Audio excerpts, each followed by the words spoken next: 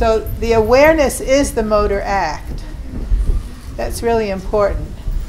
It's not the contraction, it's the awareness that creates the motor act. I'm kind of blown away by that since I first heard you say it, that awareness is a motor act. I haven't done the nervous system, so I don't know all the different pieces or background. I was wondering if you could say maybe a little more about that. It just came through the years that the awareness itself creates the activity.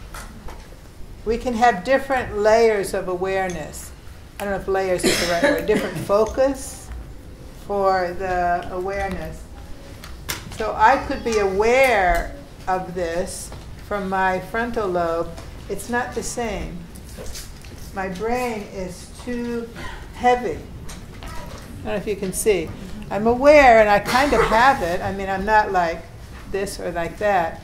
But when I can be aware in the cell itself, then I don't need to hang on to this.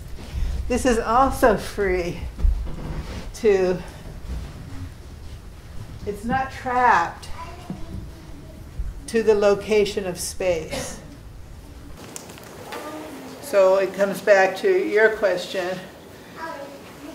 How do we let go of having to be aware in our brain of an area?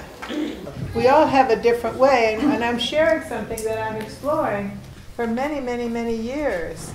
And you have now, we've been together 6 days.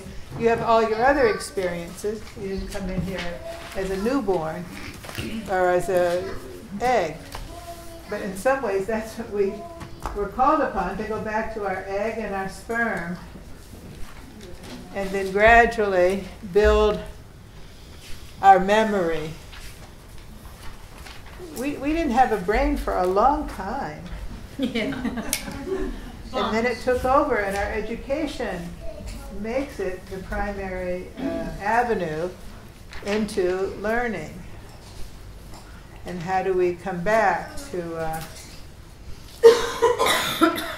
experience being our primary vehicle for learning?